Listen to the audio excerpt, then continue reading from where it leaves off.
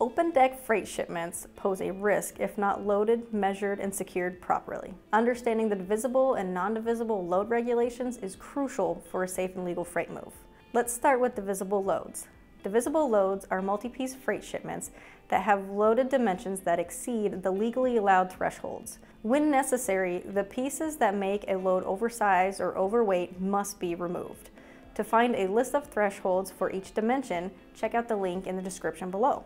Divisible loads are classified as divisible when two or more pieces of cargo loaded together create an oversized dimension. For example, more than one piece that exceeds legal weight is considered divisible. However, if you have one piece of freight that exceeds legal height and another piece of freight of legal dimensions, it is considered non-divisible. You would only need to acquire a permit for the overall height of your shipment. Some states offer divisible load permits as exceptions to the divisible load laws, based on the freight movement or natural resources within the state and have a set time period. Non-divisible loads are freight shipments that exceed the legally loaded dimensions but are deemed non-divisible. Companies moving non-divisible goods must attain permits for each state, county, and municipality roadway they travel on. I know it's a lot of information and may seem confusing. To help you understand this more clearly, click the link in the description below.